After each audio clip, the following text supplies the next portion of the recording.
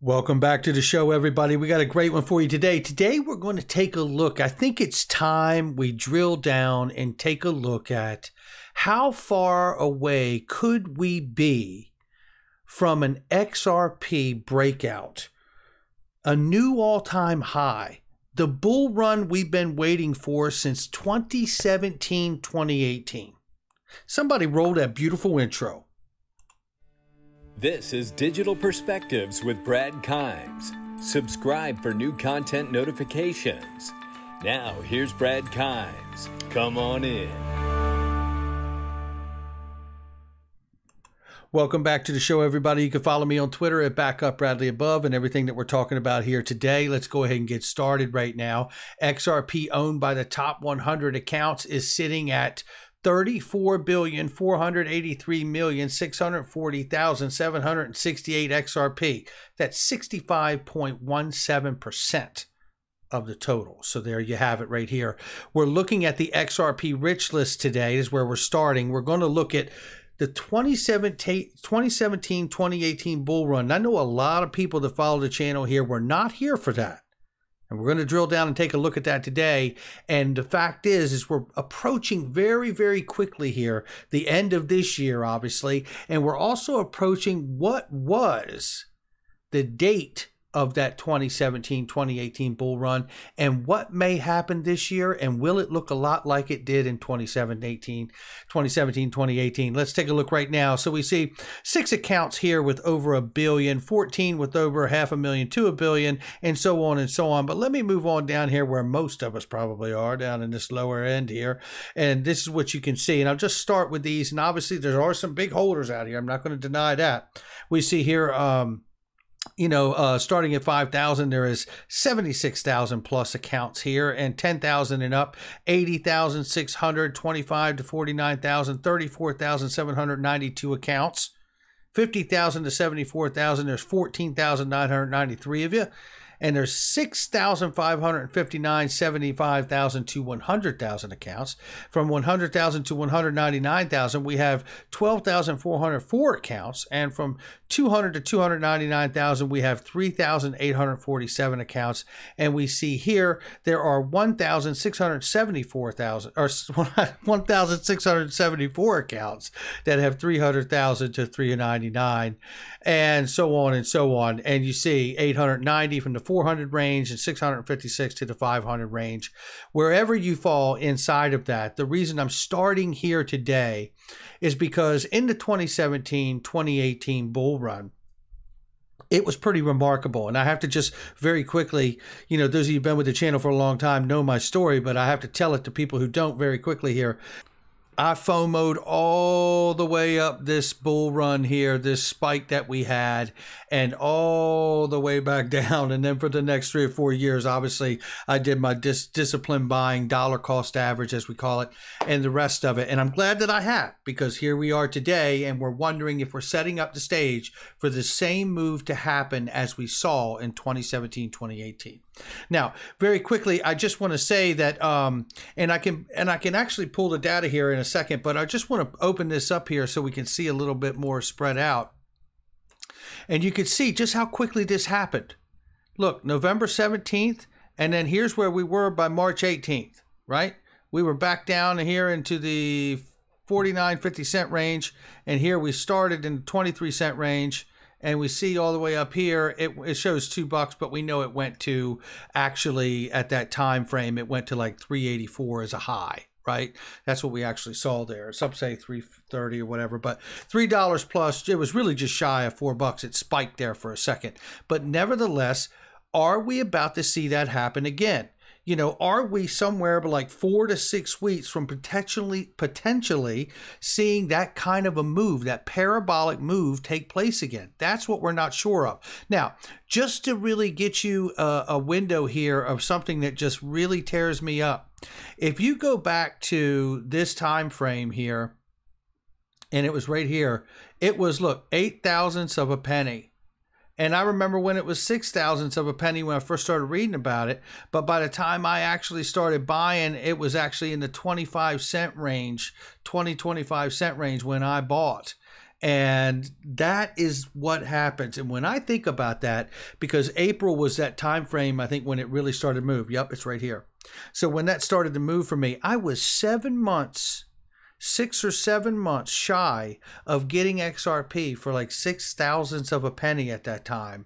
And I believe it was right about there. So 5,000, 0.006 of a cent is what it was doing at that time. If I had caught that, oh my gosh, you have no idea. And that to this day beats me up pretty good. There's no question about it. It certainly does. But look, that's the way it goes. And I'm tickled to death that I've had this window of time, because wealth creation is not made right here. Wealth creation is made while you accumulate right through here. And that's what I've been doing. Now, if we get that same run again, that's going to be great. But if we don't, and obviously none of this is financial advice, but it's exciting knowing that we're creeping up on the end of the year and coming very close to that date that it happened in 2017, 2018. Now, there's other factors for us to pay attention to out here as well. This is just a more zoomed out chart here for you to see of just how that spike went. Let's see if it actually, it doesn't give the accurate price spike there. It's still only showing like 270 something, but it actually, we know that it went above $3. So I'm not going to wrestle with them over it. But here's what I do know is that we know CoinsKid, we know Dark Defender, we know Crypto Bull 2020, and so many others out here are telling us to wait for the trigger because it is coming. And, you know, that is extremely exciting to me. And when it does, we know people like CoinsKid have told us that we could be in the $4.55 range when it happens. And we could have, which is a new all-time high for XRP, let alone for the year. And that is exciting. But we have some other factors out here that we have to pay very close attention to. One of which is understanding what's going on and what's happening in this court case. This is probably the best 3-minute video you're ever going to see on making people understand what's happening. Now, I know a lot of you do, but I want you to watch this 3-minute video and how it explains it and understand this perspective as we move through this. John Deaton is the voice of the XRP holder. The legal team for Ripple is the voice of Ripple. It has to be that way. Ripple does not represent us, just like we understand as XRP holders, holding XRP has no right to the ownership of Ripple, the company. We all know this, right? The only one confused about any of this appears to be the SEC, and that's how we've gotten hurt. Watch this little quick clip here.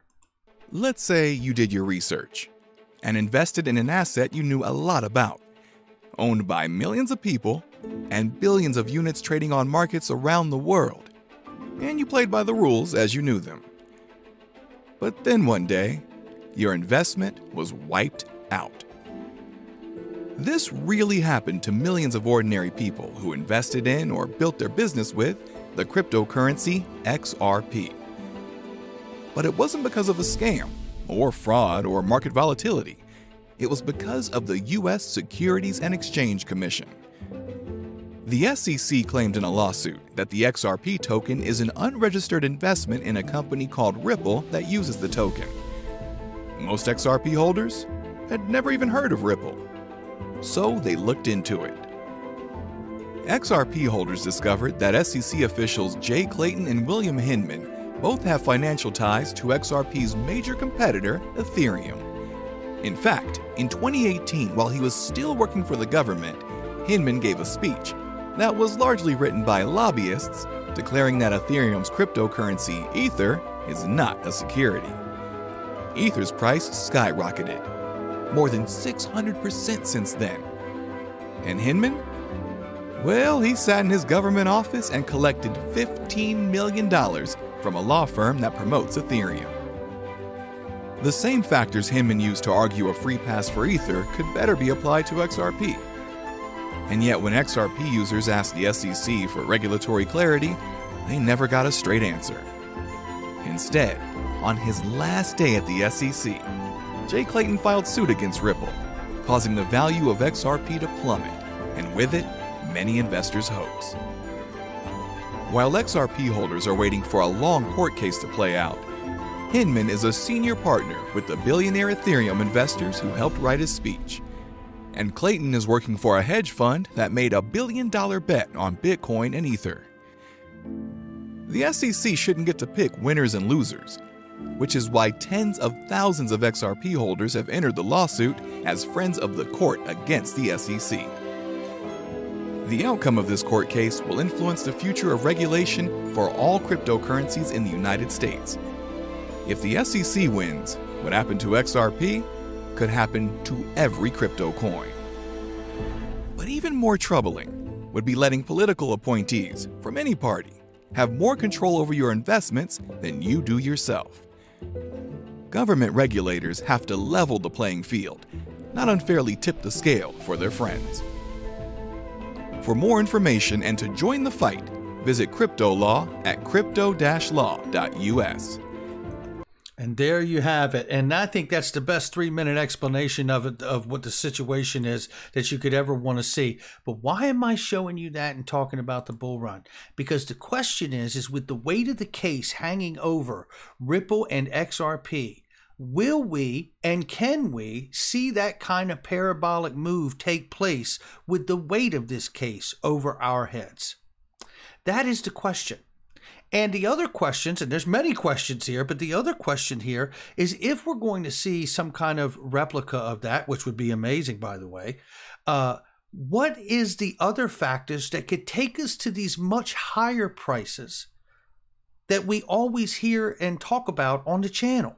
Whether it's $50, $100, $1,000, $10,000, $5,000, $10,000 a coin. We know it's about mass adoption for the world and the sophisticated financial institutions and central banks. We understand that it's a wholesale back-end use because Ripple has explained that to us time and time again.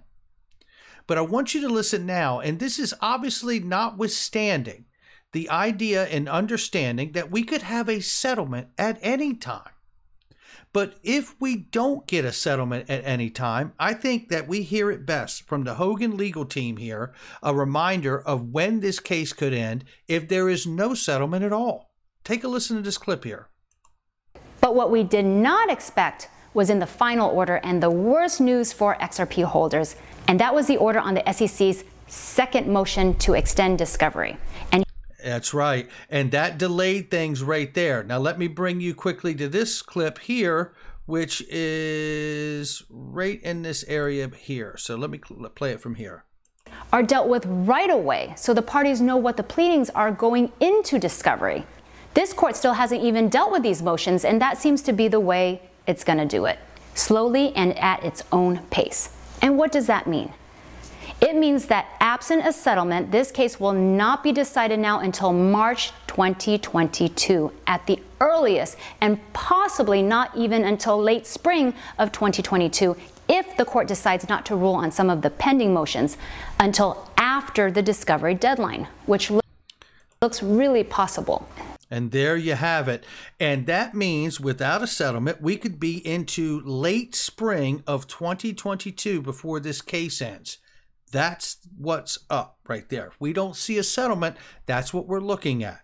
Now, what we have to ask ourselves is if we see that parabolic move like we did in 2017 and 2018, that potentially gives us a new all-time high for XRP in the $4.55 range, like we've heard Coins Kid talk about.